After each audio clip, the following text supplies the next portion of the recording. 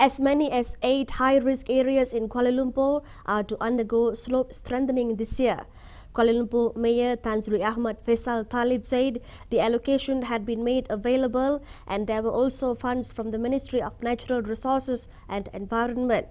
Tan Sri Ahmad Faisal was speaking at a press conference after a briefing on the slope and drainage system repair at Jalan Parliament and Jalan Kinabalu by Kumpulan Ikram Sendirian Berhad Director General Operations Muhammad Taufik Harun.